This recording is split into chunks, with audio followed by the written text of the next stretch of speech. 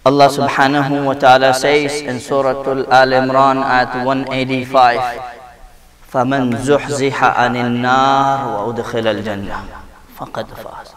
The success of me and yours is not in the worldly affairs and the matter, because any great man as a businessman, any great man as an employer, any businessman as a business holder, they always think to a great. When you sit with any businessman, alhamdulillah, I have been blessed a friend who are the businessmen, and I really encourage my friends, my students to be a businessman instead of being employee in your own life. Because there is a more barakah, you may be able and capable to put your hand in many sources of a good causes. Coming back to the point, when you sit with the businessman, if the businessman think my whole objective to be within this boundary, honestly, he's the failure.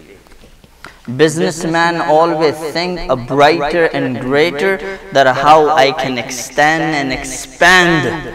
We have one businessman just sitting in front of me, Brother Farouk, may Allah bless him, very kind and rich-hearted man. Ask him, from one location to another, another to the another, another to the another, if it may possible, I may capture the whole city. If a whole city, I may capture the whole region of Ontario, and if that possible, I can capture the whole country. And by the way, there is no harm. There is no harm. Because the businessman has to have a great idea to be and sound like a great man. Prophet sallallahu alaihi wasallam said, same as this, every believer is the wise, but the wise are those who knows what is going to help me today, and the same time what I'm doing today I'm preparing for tomorrow. My respected brother, by keeping that in our mind, as Allah says, that we are in the race in this dunya. What happened heading towards our final destination?